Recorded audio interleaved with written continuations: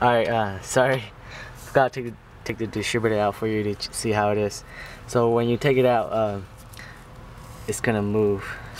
See, you can see this turned a little bit, and you can see the O-ring right here.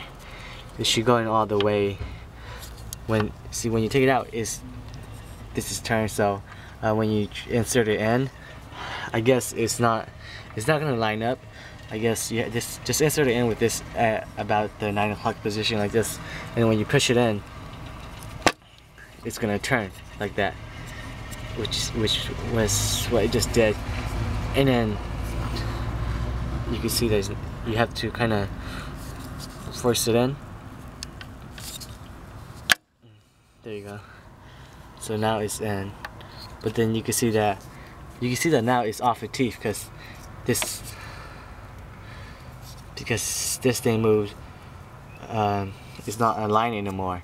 You see, because the line's over here, and the cap thing is right here.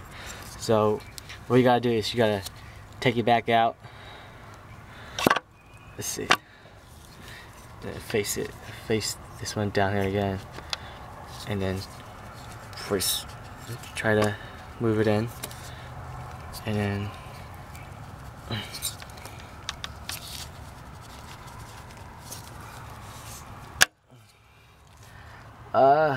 so it's not working. Take it out again.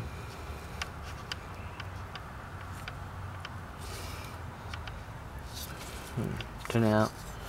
Turn it about the teeth down. So you see that it's kind of about between the 8 and the 9 position o'clock. And then so push it in. So you see it turn again, and then just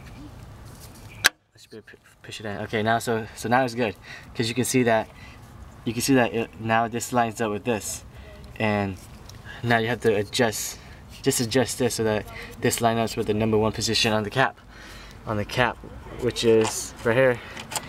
And as you can see, if I install it on, it matches number 1 right here, and then this piece right here hits number 1, which should hit this piece right here, which will make it spark.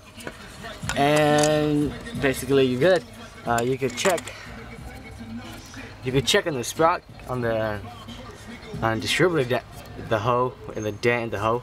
It just will have to line up. What matters most is if this lines up with the distributor cap. And yeah, that's it.